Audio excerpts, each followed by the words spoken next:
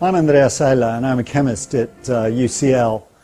And for me, I think the most exciting thing that happened in chemistry this year has been the Rosetta space mission.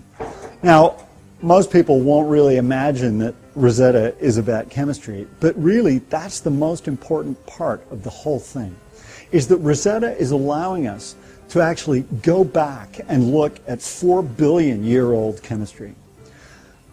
Quite apart from the astonishing precision with which they were able to get this probe over the course of 10 years to actually arrive at the comet and then land on it, the really amazing thing is the information that we're getting about the actual chemical makeup of this comet. And what this is going to do is it's going to inform all kinds of our understanding of how the solar system formed, and above all, about how life actually started. Now, the origin of life is fundamentally a chemistry question. So let's just break this down into parts. First of all, what is this comet made of? And of course, it's made of ice, but what kind of ice? Is it water ice? Is it CO2, dry ice? Is it liquid nitrogen? Is it nitrogen ice, not liquid, solid nitrogen ice? You know, what is it? And if we actually look at the water is interesting because the water on our planet is one of the great mysteries. Where did it come from? When the Earth coalesced as a lump of molten rock, we would have expected all the water to be basically boiled away into space. And yet perhaps that water was actually delivered by comets. And so what we need to do is to look at the ratio of H2O to its heavy version, D2O, deuterium oxide. And the ratio of those two isotopes is a very interesting question. The Rosetta space probe, and in fact its lander, Philae, is actually packed with chemical technology.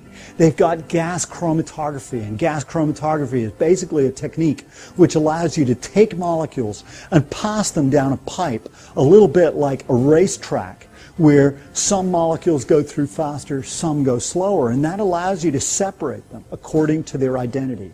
And at the end of that racetrack is a mass spectrometer, which allows you essentially to determine the mass of each one of these. So we want to know how much H2O there is and how much D2O. What are the other components?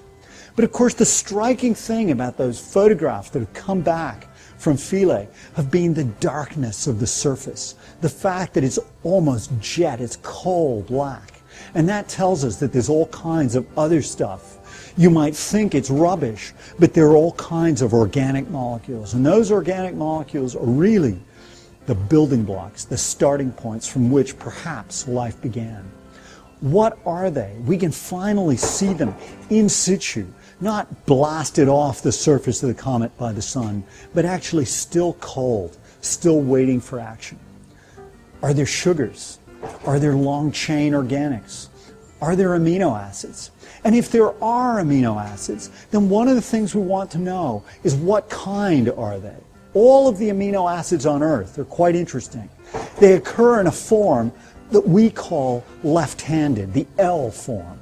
And if you think about the way in which a chemical reaction happens, many molecules are actually flat.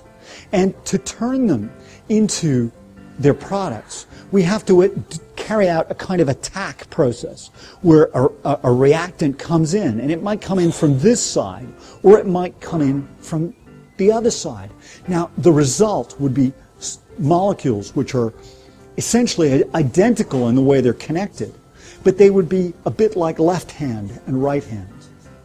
All the molecules, all the amino acids on Earth are actually of one form, that L form. And what we want to see is what's on the comet. Are they the same? That might perhaps hint that comets actually seeded life on Earth. Or, in fact, are they a mixture?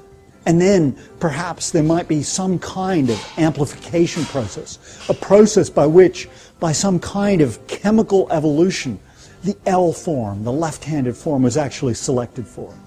These are questions which are being looked at by chemists, both on a computational, a modeling level, and also in the lab.